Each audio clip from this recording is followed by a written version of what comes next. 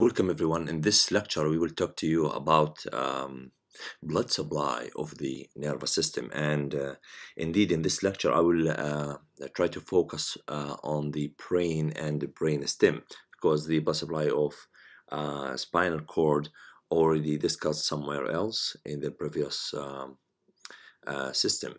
So at the end of the lecture, I'm expecting to get these objective, and I would start with this figure, which is very nice figure. If you remove everything from the brain except the blood vessels, you will get this view, in which you can notice here that the meshwork of vessels is more dense in the gray matter. This is the gray matter almost here, and this is the white matter.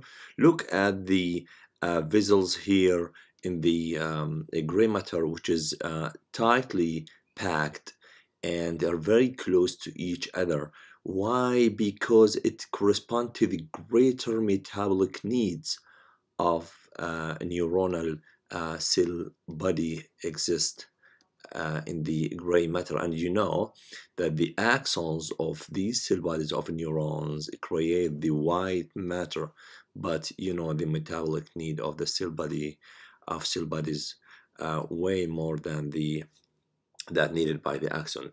Anyway, let us start with the blood supply of the brain, and I would summarize it by say, listen, there are two arteries supply the brain and the brain stem. You have two internal carotid arteries here. This is the right one, and of course there's a left one, and you have the vertebral arteries. That means you have internal carotid artery and vertebral artery, one on the right and one on the left. These are the two main arteries supply the brain. Now, again, this is, you remember, I think, the common carotid artery that divided into external carotid artery that, supply the face and the neck, while the internal carotid artery that gives no branch in the neck, but it ascends up to supply, let us roughly now say that the internal carotid artery supply the anterior 2/3 of the cerebral hemisphere, while the vertebral artery supplies the posterior 1/3 of the cerebral hemisphere, while now the diencephalon, of course, supplied by both the internal carotid and the vertebral artery. Now let us start with the vertebral artery. This is again the vertebral artery, which is, you remember the subclavian artery. This is the subclavian artery that divides into three parts. So in the first part, you will see that the vertebral artery arises from there, and it ascends in all cervical vertebrae except C7. So the transverse foramen of the C7, I mean cervical vertebra number 7, or the vertebral artery bypass the transverse foramen of C7. Then it ascends in all the transverse foramina of all cervical vertebrae, all the way up, and then it passes through this foramen, the foramen magnum, the largest foramen in your head, in the skull. Anyway, this is the vertebral artery, passes through the foramen magnum. Then at the lower border here, at the lower border of the pons, it joins its fellow. It joins the vertebral artery on the left side. So both, they create something called basilar artery. This is the basilar artery. Now, we are still talking about the vertebral artery or arteries, and it's good to have an idea about the branches coming out from these arteries. First of all, this is the vertebral artery here on this side, and this is one on the right side. So again, let me remind you with the brain stem. This is the midbrain, and this is the pons, and this is the medulla oblongata. So again, this is the pons, right? So at the lower border of the pons, the two vertebral arteries, they meet each other here to form the basilar artery. This is number one. Back again to the branch. Look, from the right and left vertebral artery medially, they give two branches. They unite to each other to form anterior spinal artery. It supplies the medulla oblongata and descends to the spinal cord. You see here to supply the anterior aspect of the spinal cord, a medulla oblongata, called anterior spinal artery. When you say anterior spinal artery, what comes to your mind is, okay, anterior, that means there is posterior spinal artery. This is the posterior spinal artery, in which mainly 70% it comes out from the posterior inferior cerebellar artery. Posterior inferior cerebellar artery, yes. There is a branch of vertebral artery here called posterior inferior cerebellar artery. Is for cerebellum. In which surface of cerebellum? The inferior surface of cerebellum. Say, for example, here is the cerebellum. You are looking to the inferior view of the brain and cerebellum. So again, this is the vertebral artery here, and this is the vertebral artery here. So there is a branch coming out from it called posterior inferior. Look at it, follow it. Yes, so it goes to the cerebellum here, inferior surface of cerebellum. But you know, here is anterior and here is the posterior. So it supplies the anterior inferior or anterior posterior? No, anterior. It supplies the inferior posterior surface of cerebellum. Okay, leave the anterior inferior. Leave this region now. Okay, what we have also other than anterior spinal, posterior spinal, and posterior inferior cerebellar artery? Yeah, we have a couple of meningeal arteries to the dura mater and posterior canine fossa, and you have also medullary branch to supply the kind of the medulla oblongata. So these are the main branches of vertebral artery. So yes, they are united at the lower border of the pons here. This is the lower border of the pons, and here, guys, you see that the vertebral arteries united to form the basilar artery at the lower border of the which is important, at the lower border of the pons. Now they form the basilar artery. This is the basilar artery. If you remove the basilar artery, you see that the pons has like a sulcus here under the artery. This sulcus called the same name, basilar sulcus. So it's located here. So under the basilar artery, there is a basilar sulcus at the anterior surface of the pons here. So the basilar artery continues all the way up on the front of the pons until it reaches the upper border of the pons, where it divides to give two terminal branches you see here called posterior cerebral artery. Posterior cerebral artery. Now, cerebral, not cerebellar, which is that means you have to keep it in your mind, but when you read it, posterior cerebral artery, cerebral area, I think, needs or deserves anterior, middle, and this one, the posterior. But for now, the terminal branch of the basilar artery are two branches called posterior cerebral artery. Okay, now remember the basilar artery. This is the basilar artery with two terminal branches, is like the palm tree, right? This is the terminal end. We'll talk more about it. So yes, let us have a look on the branch of the basilar artery. First of all, this is the basilar artery. Once it starts or formed, it gives two large branches. You see here, this one was already cut, and this one, let us follow it. Oh yes, it goes to the cerebellum, to the inferior surface of cerebellum. And we said this is anterior and this is posterior, and you are looking to the inferior surface of the brain and cerebellum. So this branch supplies the inferior surface of cerebellum. Excellent. So, but which part of inferior surface? The anterior or posterior? No, it supplies the anterior inferior. That means this branch is the anterior inferior cerebellar artery because it supplies the cerebellum. Which part of cerebellum? The inferior surface. Which part of inferior surface? The anterior part of inferior surface of cerebellum. Yes. Also, after it, you will get another small branch here, which is labyrinthine artery. From its name, it passes or it enters the internal acoustic meatus, the internal ear, to supply the inner ear. Again, this is continue with the basilar artery. So in the front of the pons, it gives like pontine branch from its name, pontine branch to supply the pons. Now, at the end, the basilar artery gives like we have two branches still, which, as I mentioned, like the palm tree.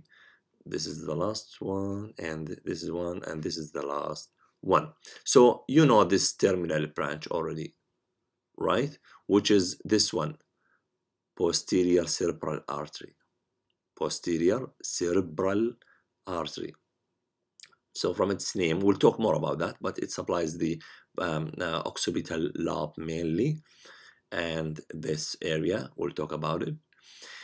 But before that, the one before the last, which is this one. So what's the story of this artery? This one is the superior cerebellar artery. Superior cerebellar artery. So yes, here's the cerebellum again.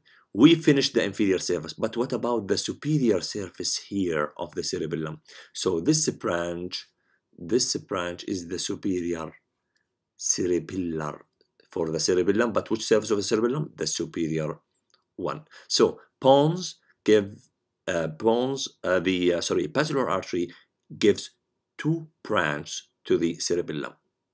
Okay.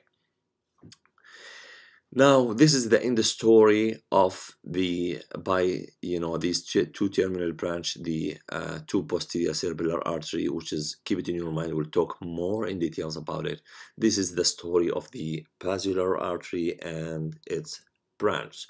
There is another view if you want to look to the basilar.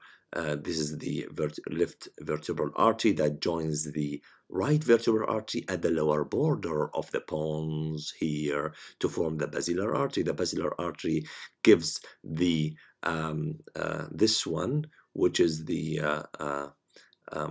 anterior inferior cerebellar artery. But remember that the posterior inferior cerebellar comes from the vertebral artery itself.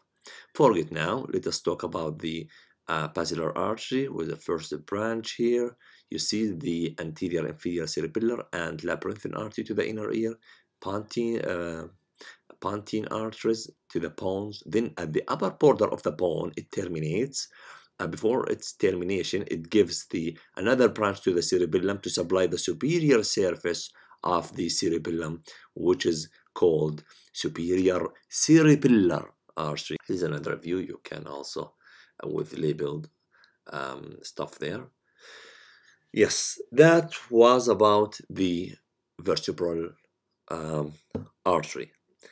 Now, what about internal carotid artery, which is the other source that supplies the as we mentioned, the anterior 2/3 of the cerebral hemisphere plus part of diencephalon, which is the internal carotid artery. Look at the internal carotid artery here, in which it's a branch of common carotid artery, and it reaches the cranial cavity by passing through the carotid canal here. Then, once it passes the carotid canal, it passes through the cavernous sinus. Look at the cavernous sinus here on the right and on the left. So it passes through, that means it pierces the cavernous sinus. right? Of course, with a couple of nerves, we'll talk about them. And once it passes through the cavernous sinus, it then passes through the subarachnoid space, which is the correct location. And it gives, of course, the internal carotid artery. Once it gets in the brain, it gives like many branches. Most importantly, of course, we'll talk about all of these branches, but most importantly, the anterior cerebral and middle cerebral artery, and of course, a couple of other branches. We'll talk about them. Here's another figure. We will use it. Yes. Now, the branch of this very important artery, the branch of internal carotid artery. Well, look at the internal carotid artery. Why it's like this? Because you have to flip upside down the figure, right? Because, for example, this is the optic chiasm and stuff like that, and so the artery or the arteries ascends like this and pass through the cavernous sinus. So this is the artery again. So we cut it from here, then we flip it, and we are looking to it like this, right? So again, this is the internal carotid artery. So it gives many branches. First of all, you remember from the last previous system, the pituitary gland, so or hypophyseal gland. So the internal carotid artery, it gives superior and inferior hypophyseal branch. This is the first arteries. Also, it gives choroidal artery, which is not shown here, and most importantly, the internal carotid artery, it gives two branches posteriorly, posterior communicating artery.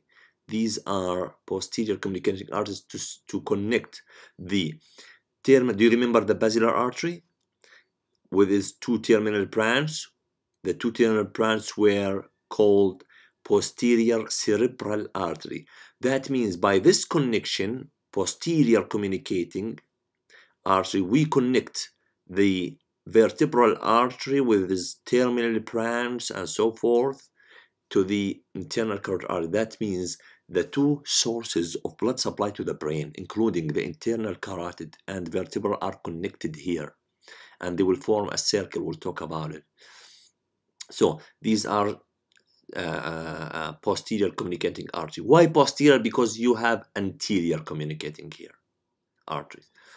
Anyway, so other than the hypophyseal arteries and the choroidal and posterior communicating artery, you have two ophthalmic arteries not shown here. Better to show you here in this figure. Again, this is the internal carotid artery. Anteriorly, it gives a branch here, and of course on the other side here, the called ophthalmic artery to the eye, right? Ophthalmic artery, this is the ophthalmic artery, pass through the optic canal. Okay, now what else? What you can see, what other branch shown? Okay, you have here, guys, the anterior, most importantly, these arteries, anterior cerebral and middle cerebral. These very important arteries, right? Very important branch of internal carotid artery. Let me erase these things.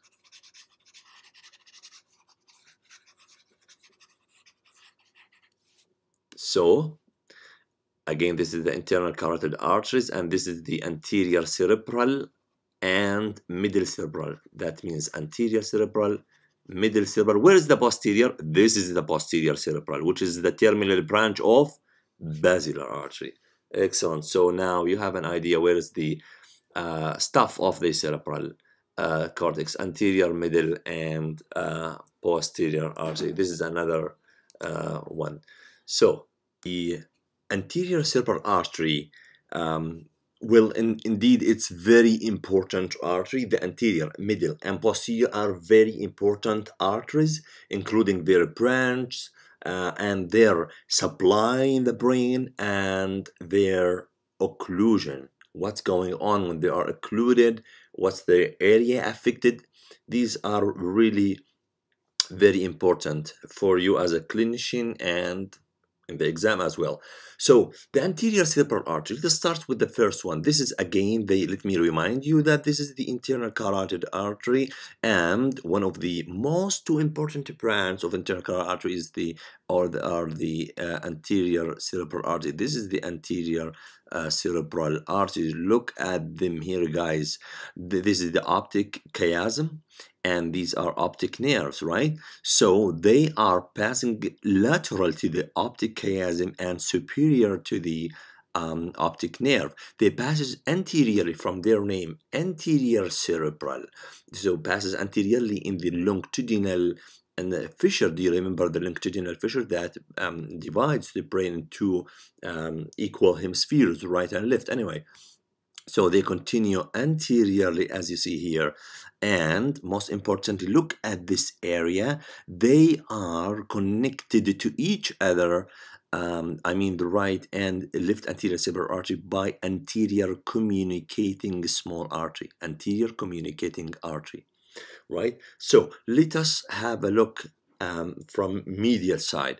Yes, this is the internal carotid artery, and this is the anterior cerebral artery. Look at it here. So it passes in the longitudinal fissure medially, most importantly medially, and it goes all the way medially until it reaches by its branch the parieto-occipital sulcus, the sulcus between the parietal and the occipital lobes. Now,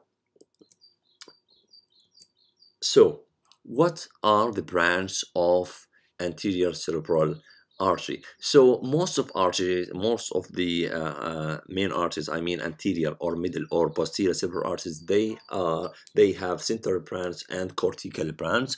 Plus, for example, the anterior cerebral artery ACA has also a callosal branch. I will tell you why. Let us start with the central branch. Once it passes here, it passes through the anterior perforated substance, and it supplies, look, the hypothalamus here, and also the septum pelvicidum and the rostrum of the corpus callosum, the first part or the head of corpus callosum. We call it rostrum of corpus callosum. And not just the I would say not just the rostrum of corpus callosum, but I mean the beginning, because it supplies all the corpus callosum except the splenium. The splenium or the tail. Splenium, it means tail. So it's supplied by posterior cerebral, not anterior cerebral. So let us stop here. So it supplies again the hypothalamus, septum pelvicidum, and also it supplies, if you remove the septum pelvicidum, you will get the head of caudate nucleus. And lateral to the caudate nucleus, I mean laterally, there is internal capsule. Lateral to internal capsule, you have a lentiform nucleus. So these structures, including the head of caudate nucleus, lentiform nucleus, and in between the internal capsule, all of these structures supplied by the central branch of anterior cerebral artery. This is the anterior cerebral artery.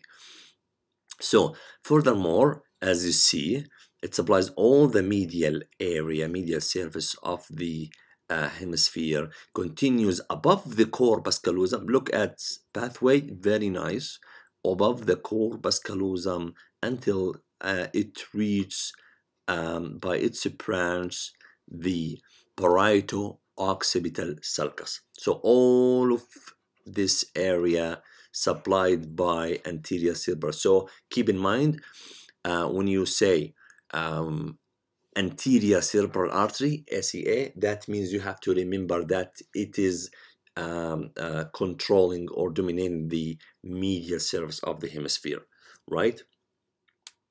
And as I mentioned, for the corpus callosum, yes, all the corpus callosum except the splenium part, which is supplied by the posterior cerebral artery. So again, look at the shadow area.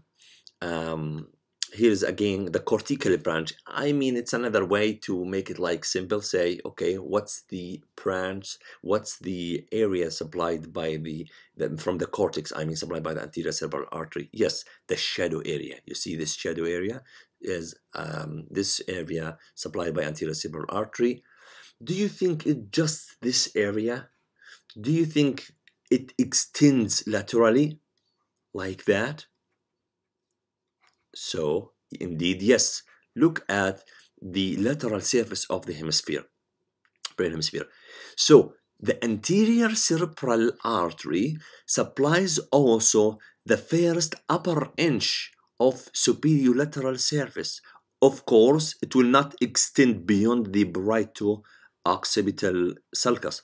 So, but really, it extends laterally for about 1 inch. So, this area, which is mainly controls the leg, this area controls the leg mainly, especially in the motor and sensory area, most importantly. So we can say that the anterior cerebral arteries supply the medial surface of the cerebral hemisphere as far as the parieto-occipital sulcus, and the laterally extends to the upper 1 inch of superior lateral surface.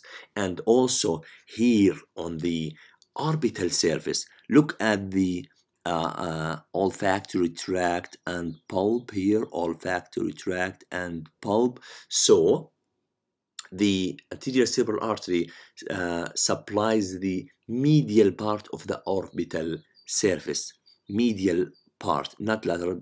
For example, this is the optic tract, so medial to it, not lateral, no, medial to it, the medial part of orbital surface. So that was about the anterior cerebral artery. What about the very important artery, which is the middle one, middle cerebral artery, MCA? MCA also is a branch of internal carotid artery. Look at it here. You look into the this is anterior view, right? And the temporal lobe just pulled down, and we opened the lateral fissure to see the middle cerebral artery. This is the internal carotid artery, and this is the anterior cerebral. We finished it already. Another branch is, I will use this one, is the middle cerebral artery. Look at it here. Passes, guys, laterally. Also, if this is the optic chiasm, so it passes lateral to the optic chiasm, right? This is number 1, and passes laterally in the depth of lateral sulcus. You see, lateral passes in the lateral sulcus, right? So it passes here, as you see, and it terminates. Let us shift to this figure. So again, there's a middle cerebral artery deep in the lateral fissure, and you remember the insula. So at the insula, it divides or terminates by dividing into many terminal branches, right? You see?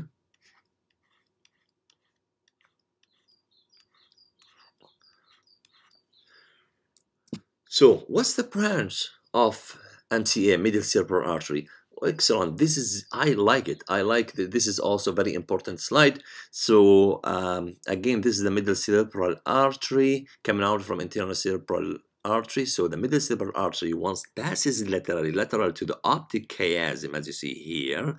So first of all, it's central branch. Now start with the central branch, then we will shift to the cortical branch. So its central branch, we can call them straight arteries, because not just because they are straight in shape or straight in shape, but because you know something related to the basal ganglia called corpus striatum. Corpus striatum. Here is, guys. So corpus striatum, guys, it includes the caudate nucleus and lentiform nucleus. And of course, look at it, between there is internal capsule. This is the internal capsule. Anyway, so the caudate nucleus and lentiform nucleus, we call them corpus striatum. And so these arteries, striate arteries, are very important, right? They are very important because they supply the basal ganglia here, the corpus striatum, including the caudate and lentiform nucleus, and internal capsule, right? So any occlusion here, guys, on these arteries for a reason or another, this will lead to, for example, occlusion or hemorrhage, of course, can lead to contralateral hemiplegia. That means paralysis on the contralateral side. For example, this is the right side. If they are affected, these arteries like affected, so you will get paralysis on the left side of the body. This is very important. We call them striate artery. You remember striatum and striate artery. Then let us continue with the middle cerebral artery, passes in the lateral fissure. This is the lateral fissure, and then at the front on the insula, it divides into many branches to supply this area. This area supply the cortical branch. Now the cortical branch of middle cerebral artery supplies this area, right? So which kind of area? Yes, so the cortical branch of middle cerebral artery, they supply all superior lateral surface. Remember, middle cerebral artery, some people like confuse, say middle, that means medially. No, middle cerebral supplies laterally, superior lateral surface of the hemisphere, except the upper 1 inch here, if you remember, that's supplied by what? Anterior cerebral artery. And the lower 1 inch supplied by the posterior cerebral, right?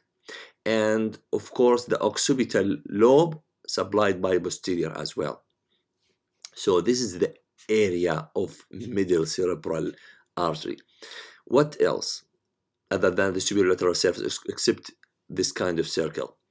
Yes, it supplies the lateral part of orbital surface, because we said that the medial part of orbital surface supplied by anterior cerebral, but the medial lateral part supplied by middle cerebral artery.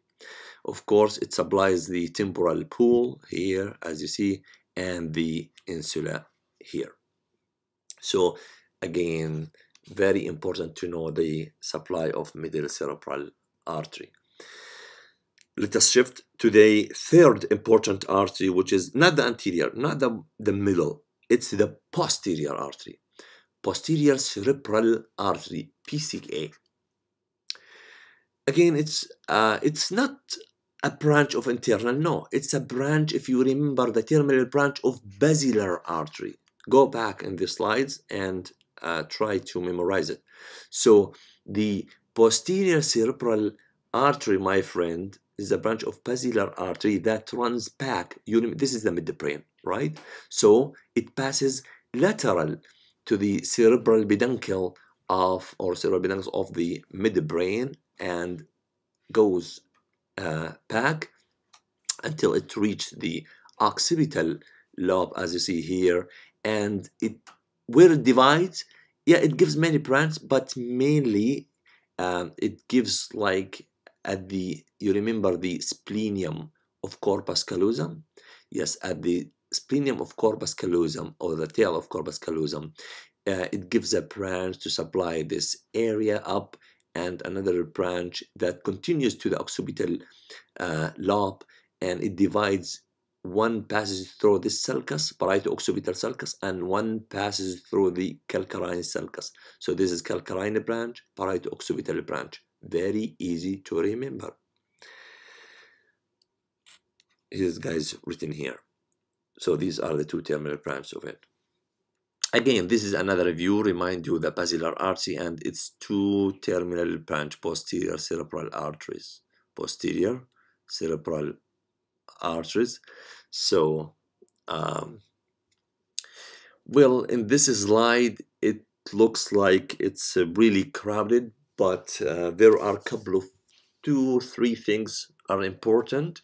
I don't want to confuse yourself, but again, this is the basilar artery, and this is the terminal branch of it, which is the posterior cerebral artery. And look at it here, the central branch here, it gives like a branch like medially and another branch laterally.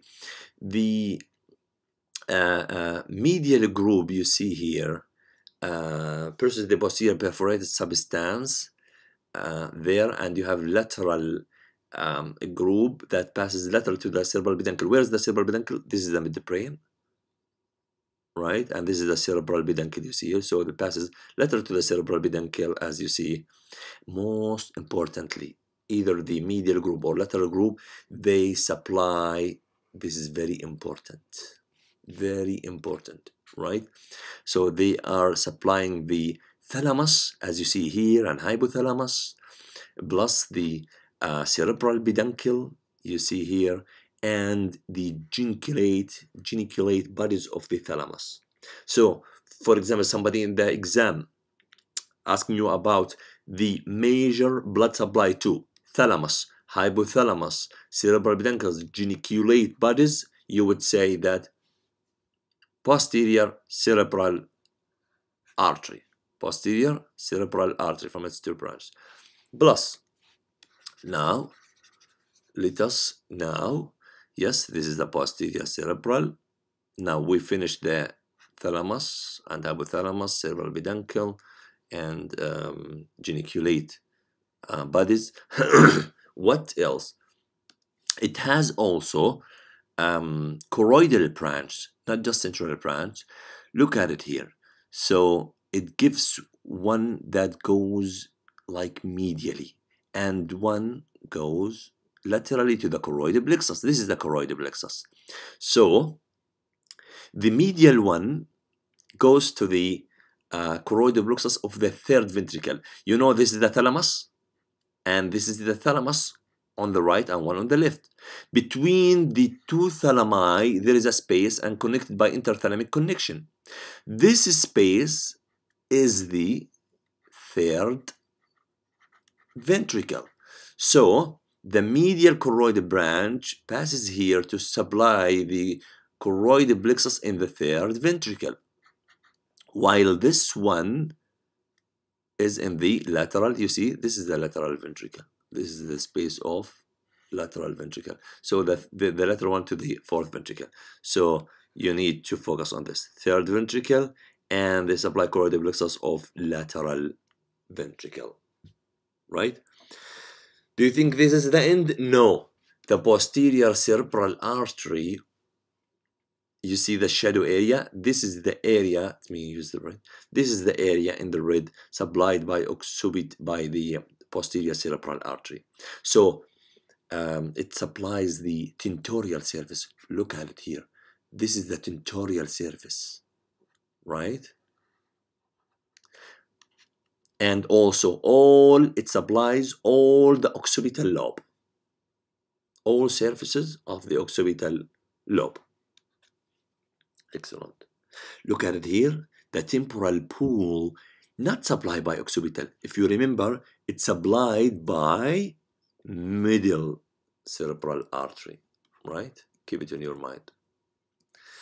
Anyway, this is indeed this is a summary with the different colors to summarize what we mentioned, which is very nice. You can have a look, guys. Yes. Now, circle of Willis. Mention the circle of Willis. You know, some people before that, some people pronounce it Willis, Wells, circle of Wells, but I think native people, I think they pronounce it Willis. So, what's the idea of circle of Willis? Indeed, you remember that the brain supplied by 2 major arteries, the internal carotid artery you see here, and the 2 vertebral arteries. Yes, at the end, and from the end, sorry, the circle of Willis is a kind of a connection, as a circle that connects both two major arches to each other. That means this circle in dotted line, black dotted line, it's a kind of a circle that connects the branch of vertebral arteries and the branch of internal carotid arteries. It's located in the base of the brain and at the interpeduncular fossa at the base of the brain, as I mentioned, and it's around the optic chiasm and in the front of cerebral peduncle here. This is indeed very important. Circle of Willis is very important. So, although there are variations in the circle of Willis between people, but mainly this is in most of people is like that. So sometimes you get like posterior communicating artery constricted, sometimes anterior, sometimes arteries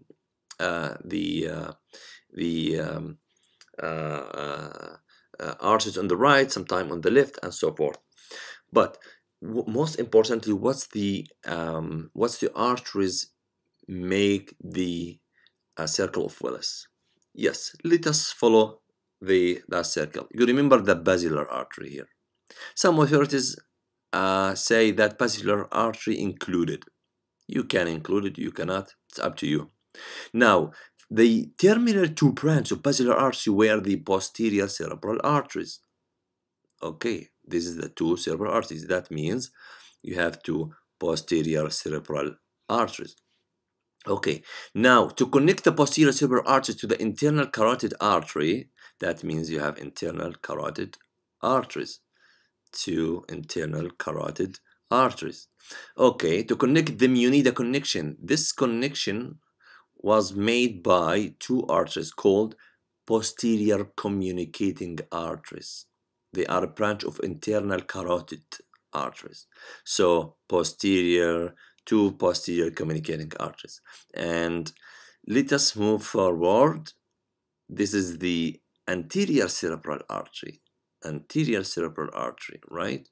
So you have two anterior cerebral arteries, and they are connected to each other by communicating artery again, which is anterior communicating artery. So this is the circle of Willis with its components. What's indeed the significance of it? If there is, for example, if there is obstruction here, so the blood can reach that and for example, left anterior cerebral artery here by another direction from here and passes from there. On the other hand, if there's obstruction, for example, here, so the blood can reach or bypass this by another way, right? So the circle of Willis is a great thing to the brain, right? To make sure that the sources of blood supply are many and there's a sufficient blood supply even if there is obstruction somewhere, right? Because it's a vital organ. Now there are a couple of branches for this circle.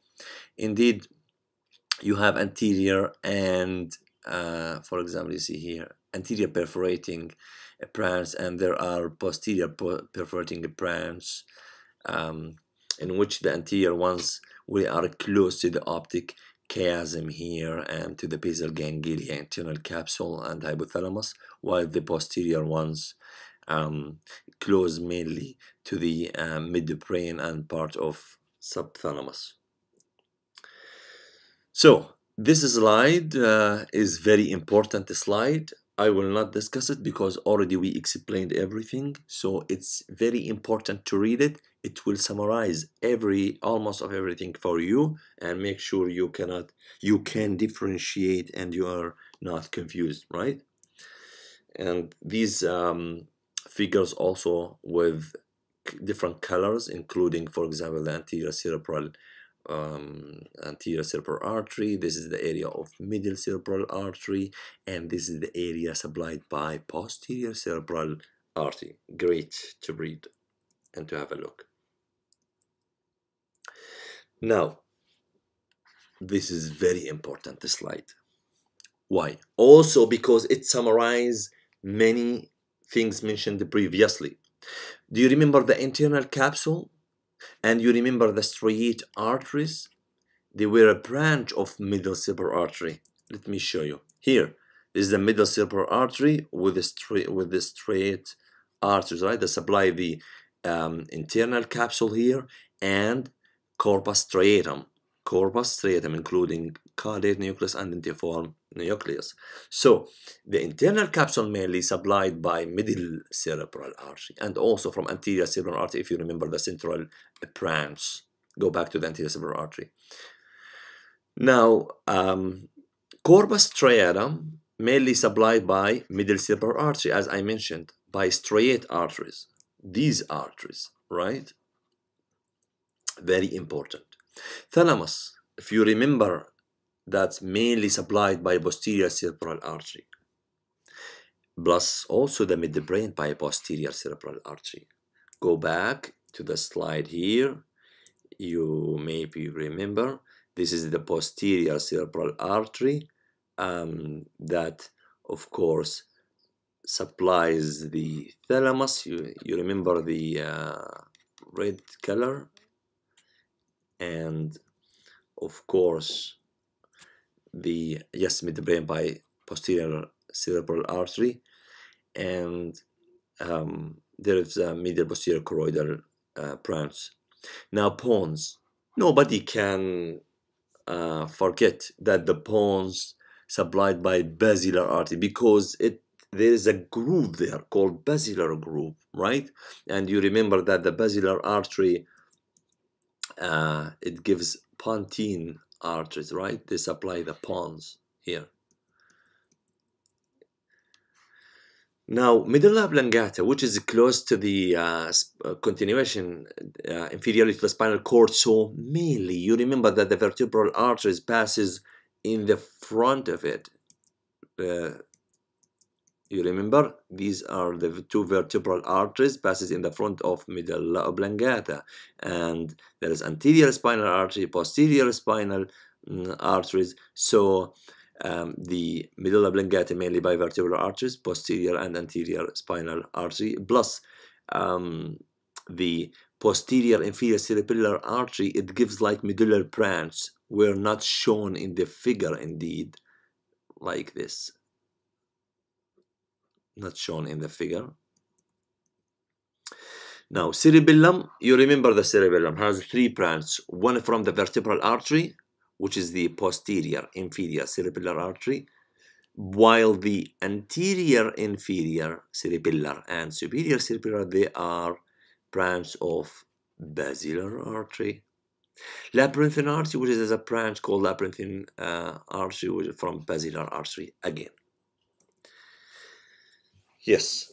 Now, the disorder can be, for example, look at it here, for the blood vessels in the brain can be like a stroke, and the stroke can be ischemic. Look at the infarction area here, in the shadow here, because there's a blockage here, so there's no blood supply, so there's a kind of infarction here in the middle. This is a middle cerebral artery, of course, and it can be like hemorrhage, for example, of the obstruction like exceed the limit, then the blood can be, the vessel can be ruptured, and the blood, as you see here, can, because they are in the subarachnoid space, so look at the blood here, it's in all of the subarachnoid space. This is a hemorrhage, so the stroke can be hemorrhage or can be ischemic.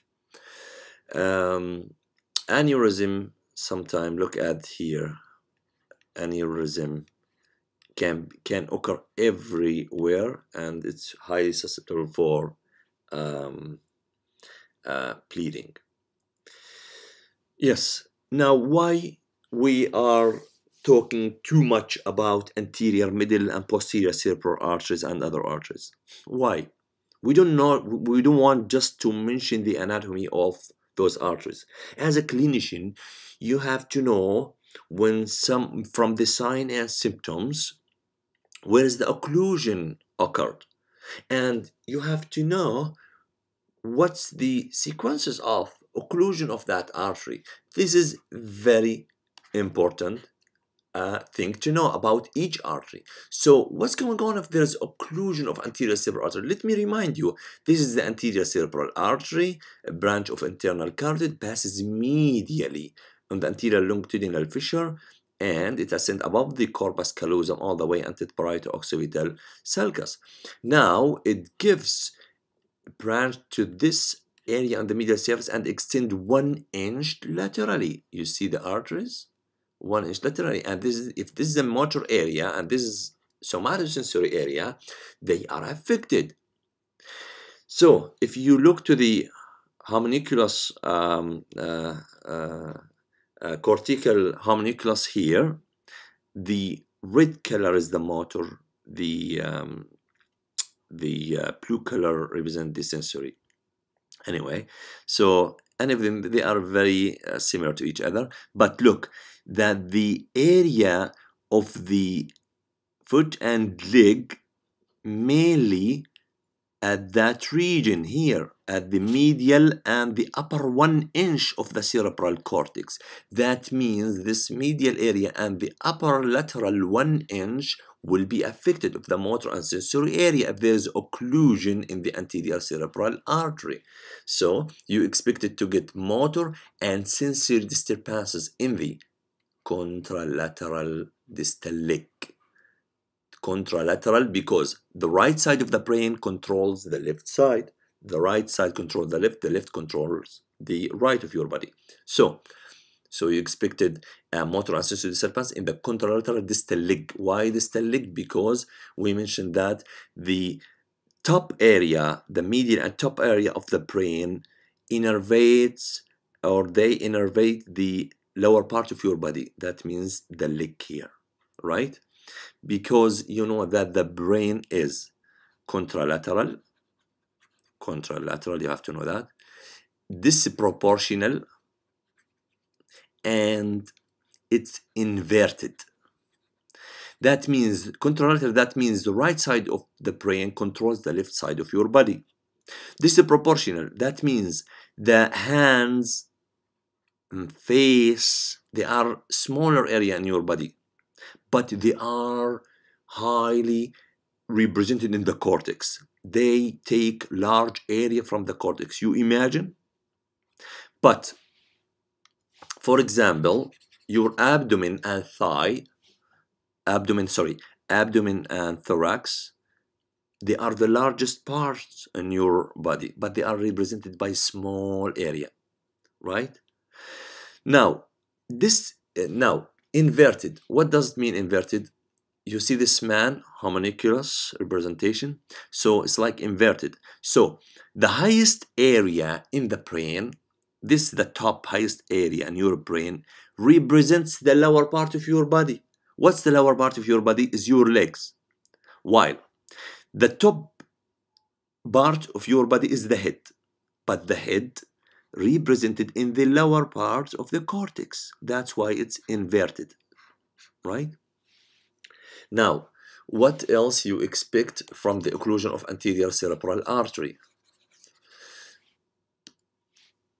If it's occluded, look at the medial surface and the anterior pool. So this area of the brain represents for calculation, decision making, make a judgment, cognitive thinking. So all of these functions will be affected, right, from the occlusion.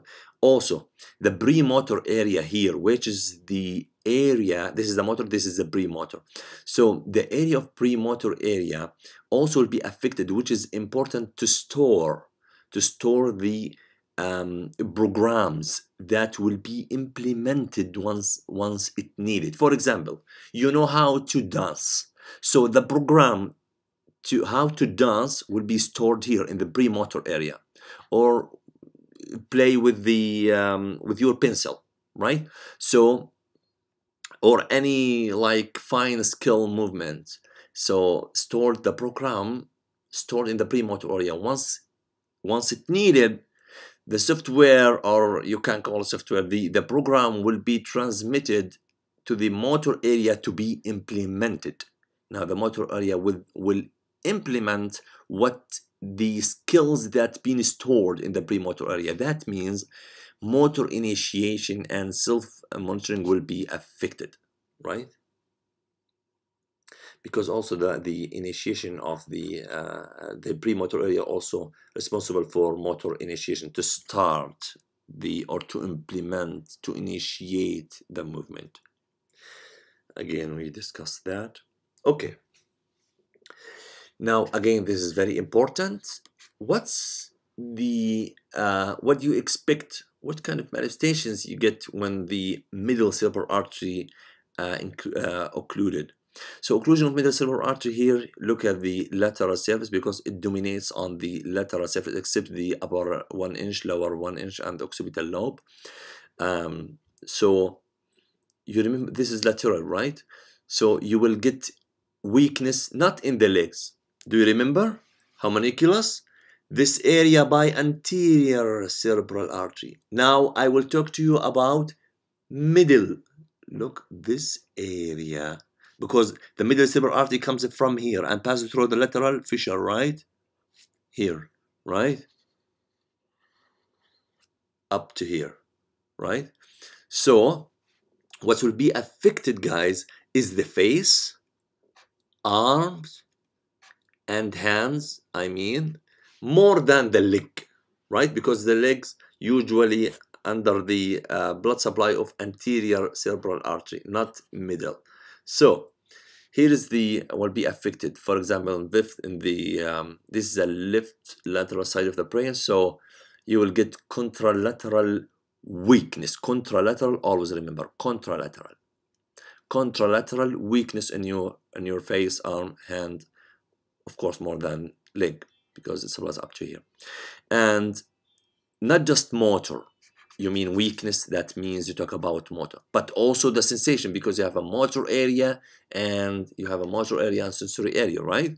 So also you will get also contralateral sensory loss of those parts of your body, because also it supplies part of the optic region, so optic nerve, then you will get visual field cut because there is a damage will be to the optic radiations, right? Most importantly, and this is really it's not most important, because contralateral weakness, contralateral sensory loss, they are very important signs and symptoms, but also you have very important brilliant sign or symptom, which is the aphasia. The aphasia, guys, the language disturbance is the patient, because this is the Broca's area, motor speech area, and this is the Wernicke's area or receptive speech area. So the patient will lose both or one of them, right? It depends on where is the occlusion, right? So you will get a problem with the Broca's area and or Wernicke's area. Now, the occlusion of posterior cerebral artery, which is also very important. Now, you know that the posterior cerebral area mainly focus on the posterior part and the posterior, part of the brain, which is the occipital lobe, whereas the visual area is there, right? So, occlusion there, the patient will get visual disturbances, including contralateral, because the brain, it's the representation will be contralateral homonymous hemianopia. What does it mean? More details about homonymous hemianopia, I will leave it to the lecture of the eye. After a couple of weeks, we will talk about the eye and we will discuss all of these things, but for now it's good to know that the visual area will be affected. And for example, if the left, look at number 3, that means the blood supply to the left occipital lobe affected, or posterior cerebral artery here, the left posterior cerebral artery, then what you will get, that the patient will lose the visual field of the contralateral side of both eyes.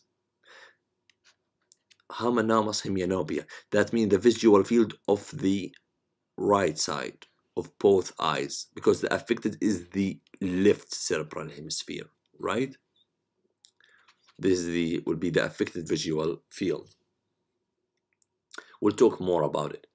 So can be also, which is very rare, when there is a bilateral lesion, that means on the visual area on the right and also on the left, which is very rare, but there is something called Anton-Pamnitsky syndrome.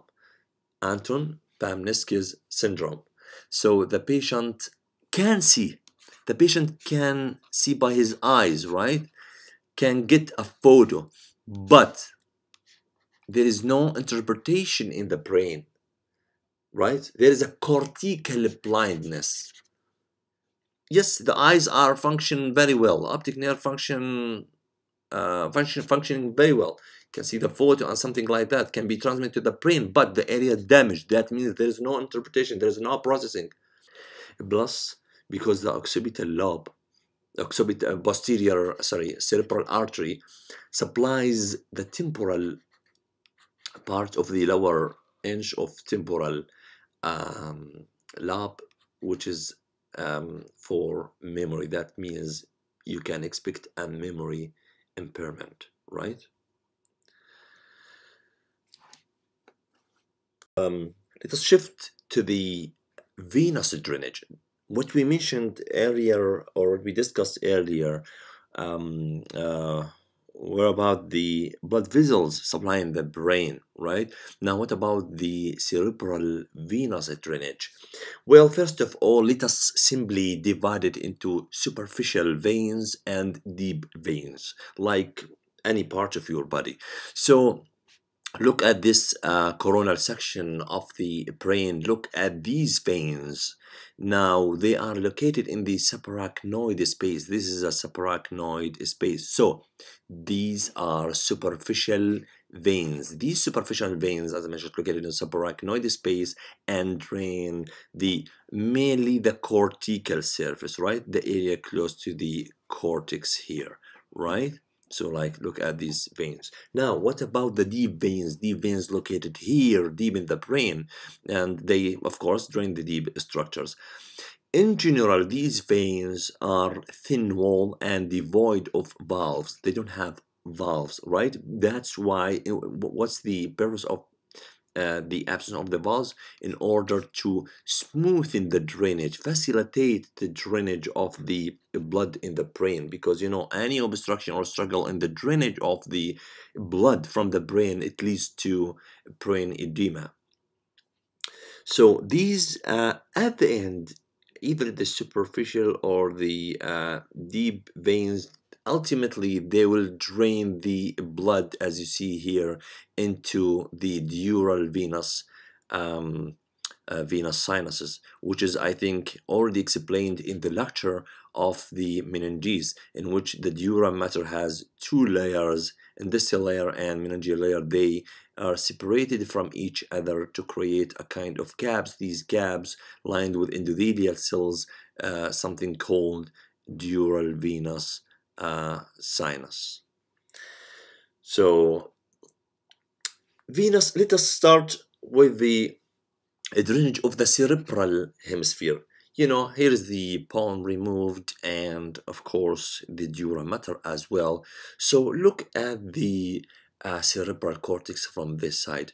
Well, first of all, you would notice, my friends, that they are cerebral veins.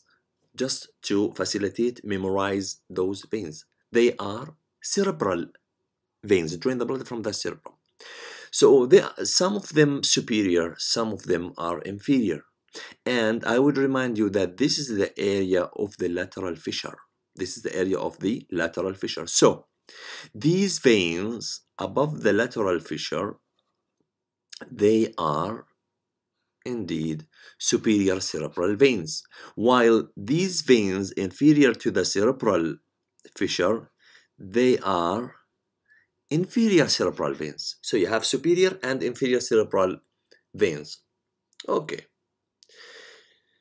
Now, the superior cerebral veins here, guys, they are above the lateral fissure and drain, if you see, in this dural sinus, superior sagittal sinus.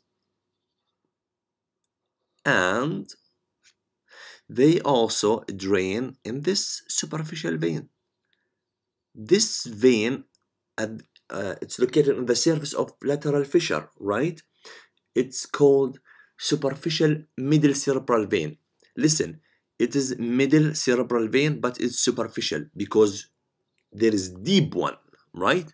So again, the superior cerebral veins drain into superior sagittal sinus and also drain into middle superficial middle cerebral vein here, right?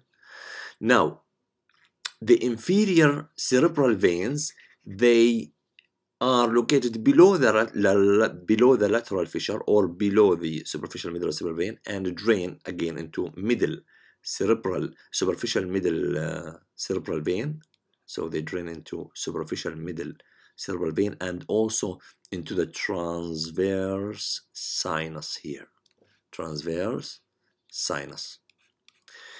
Now, I think we mentioned this vein, superficial middle cerebral vein, many times. Let us have a look and dig deep a little bit about this vein. It's superficial, it's located in it runs in the superficial part of the lateral fissure, right? This is the lateral fissure and this is the superficial middle cerebral vein. And it, I would say, it's posterior and look, it's posterior and divided like Mercedes sign, right? زي علامة المرسيدس ماشي. It's like this. So one end like connected with the superior sagittal sinus and one connected with the transverse sinus, right? Two sinuses, one above and one below. And anteriorly it curved to connect or drain into cavernous sinus. Here is the connection. All of three limbs are connected to sinuses, either cavernous, superior sagittal, and transverse. So this is the cavernous sinus if you wonder where is the cavernous sinus.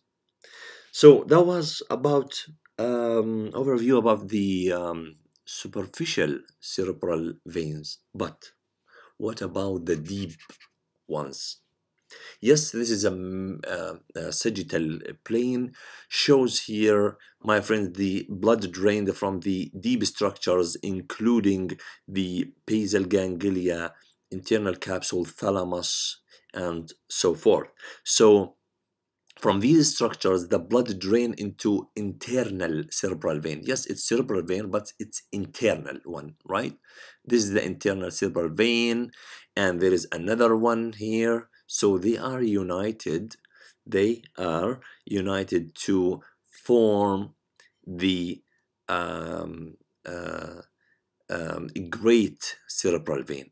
This is the great cerebral vein.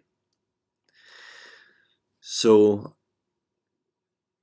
the great cerebral vein shortly continuous with the sinus known as straight sinus. It's like straight above the cerebellum, you see it? Straight sinus. But leave it for now. There are a couple of things we have to talk about. Again, this is the internal cerebral united to form a great cerebral vein, or we call it great vein of Galen, the scientist who discovered it. Then it continues with the great vein continues with the straight sinus. But before that, let me give you a little bit about the internal cerebral vein and how they formed to form a great cerebral vein.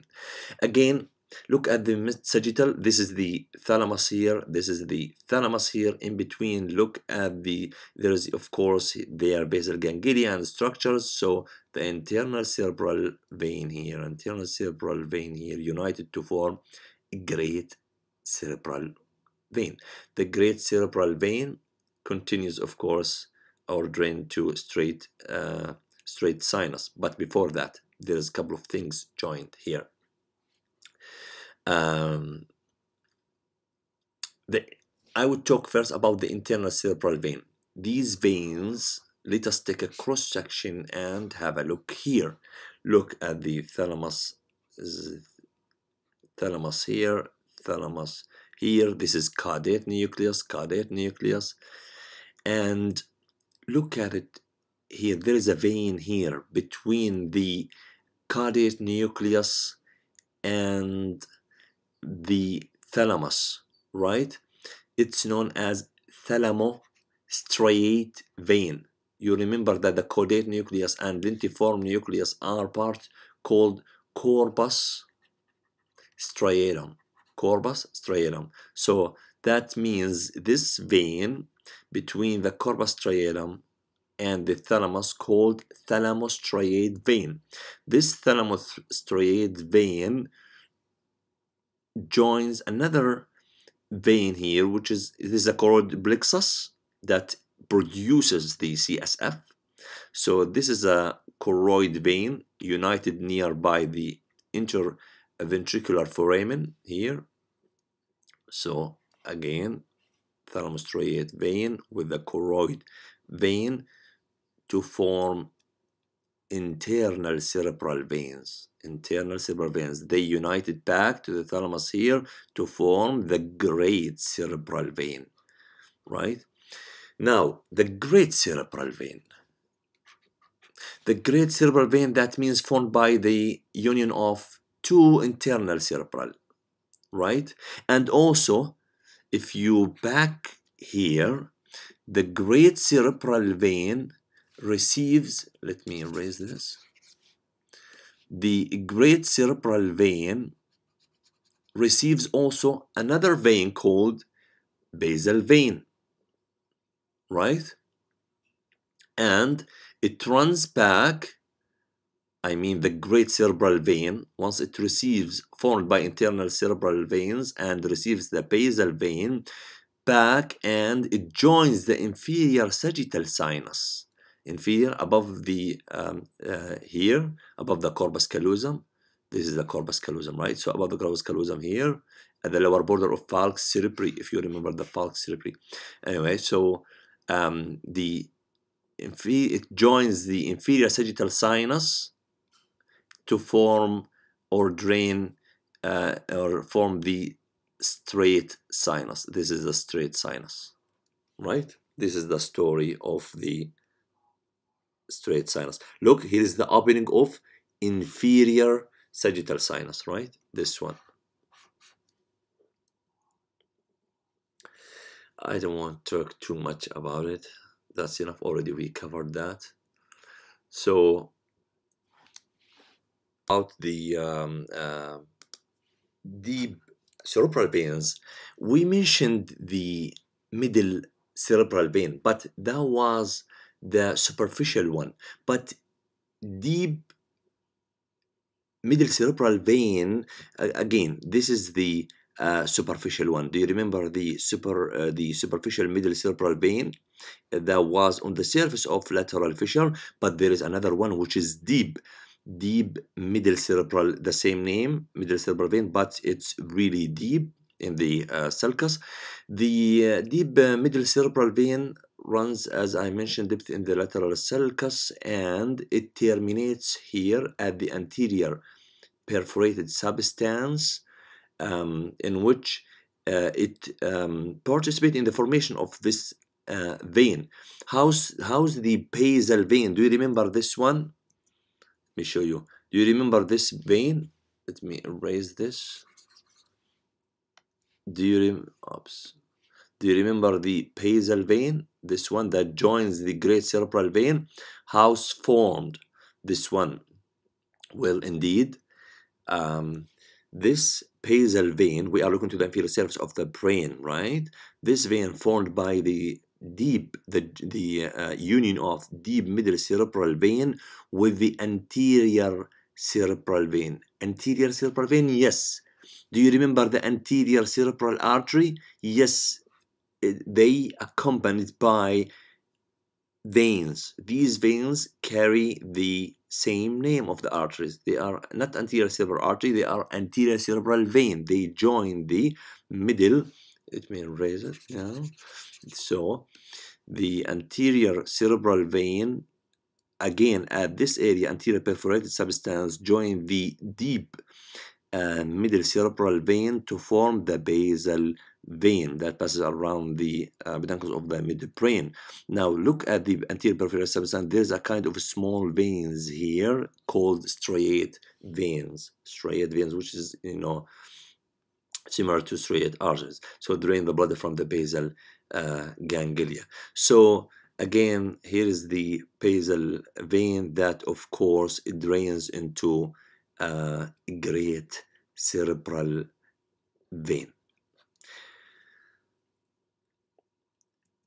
So the basal vein, this one, as I mentioned, formed by the union of anterior cerebral vein, deep middle cerebral vein, and striate veins in the anterior perforated substance, and ultimately terminates in the great cerebral vein.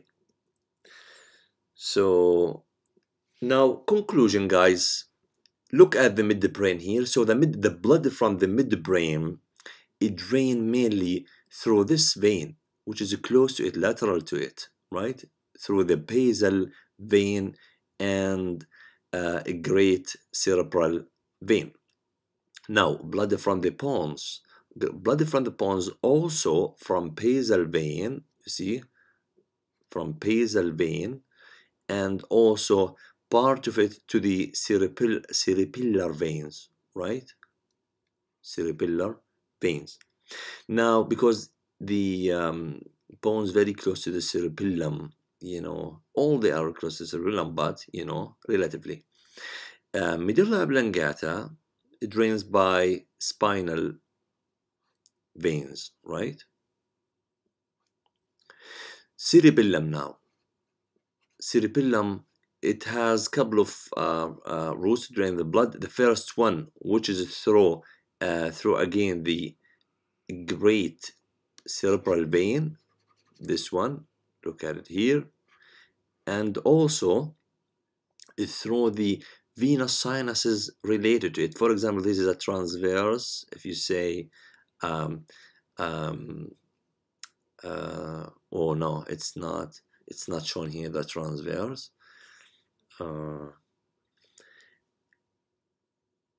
Close to the sinuses, for example, is the confluence of the sinus, and the transverse sinus should be around that area, so it drains there. Now, although this part, sorry, of the lecture should be, or I think, covered in the lecture of meninges and neurosciences, but just in hurry, I will try to iterate a couple of things here. That the dural venous sinus, you see here that the blood ultimately will drain on those sinuses that I mentioned, made by the two layers of dura mater, industrial layer and meningeal layer, separated from each other at some locations to create a sinus that lined by endothelial cells, and they have no valves, so the blood drain at the end into them. So we have superior sagittal sinus, and parallel to it, inferior to it, there is inferior sagittal sinus, and also you have straight sinus, plus you have transverse sinus in the transverse groove on the skull, and sigmoid sinus, which should be like this in the sigmoid groove also in the skull. And we have, you know, the sigmoid will continue ultimately as once it passes from the internal jugular from the jugular foramen into internal jugular vein. Plus we have other sinuses like cavernous sinus. We have let me show you here the for example, look at the transverse. Let's start with the transverse, and there are a couple of things I will show you, but let us start with the transverse sinus shown here. So get a transverse groove. Of course, they are two, one on the right and one on the left, and they indeed begin at the internal occipital protuberance. And if you look, you have right one and left one. The right sinus, the right transverse sinus, continues with the superior sagittal sinus, but the left transverse sinus continues with the straight sinus, right? But anyway, there is a confluence area here to submit all of them. So the transverse sinuses in general, they receive blood from the superior petrosal sinus and also from the inferior cerebral vein. Do you remember the cerebral veins below the lateral fissure? Inferior cerebral veins, yes, they drain into transverse sinus, plus cerebellar veins, as I mentioned before, before 2 slides, and from the cerebellum, of course, and triploic veins from the skull. Anyway, the transverse sinus turning down as a sigmoid sinus. Now, which is a continuation of the transverse sinus, and once it reaches the jugular foramen, it becomes continuous with the superior pulp of the internal jugular vein, and now it's internal jugular vein once it passes through the foramen, jugular foramen there. Now, there is another, I would say, funny small sinus there, which is at the attachment of the falx cerebelli to the base of the skull. It's created there, so it drains into confluence of sinuses. Now, again, another sinuses, the superior and inferior petrosal sinuses. Look at the cavernous sinus first, here on the right and on the left. Look, the superior and inferior petrosal sinus, they call, because do you know the petrous part of temporal bone, this part of the bone? So there is one passes on the upper border of it and one passes on the lower border of it. So this is superior petrosal and inferior petrosal sinuses. The superior petrosal sinus drains the cavernous sinus into transverse sinus, as we mentioned, but the inferior petrosal sinus, it drains into internal jugular vein. Here's again, this is the cavernous sinus, and this is the superior petrosal sinus that drains into transverse sinus, and this is the inferior petrosal sinus that drains into the internal jugular vein.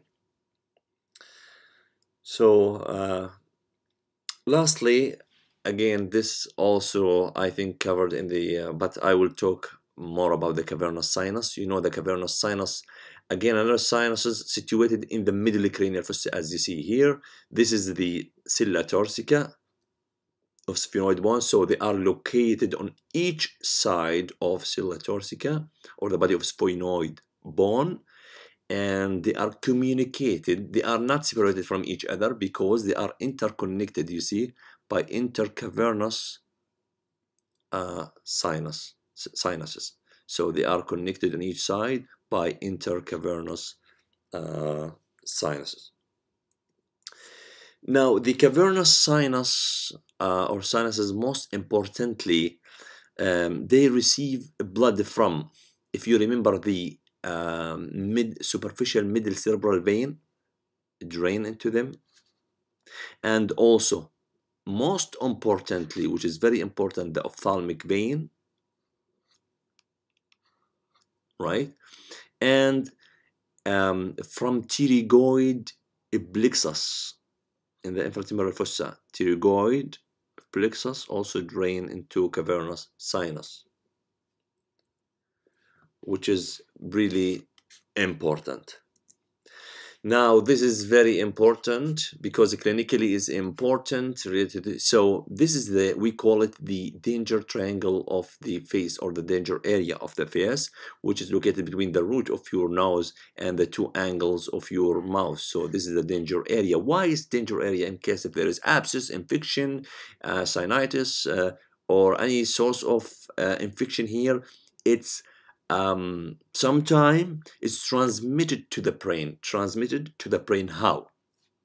Through, of course, the to the cavernous sinus, through the facial vein. Look at the facial vein here. This is the facial vein, right? So the facial vein drains blood from pterygoid plexus. Also drains blood from the infraorbital vein, and also from around the nose.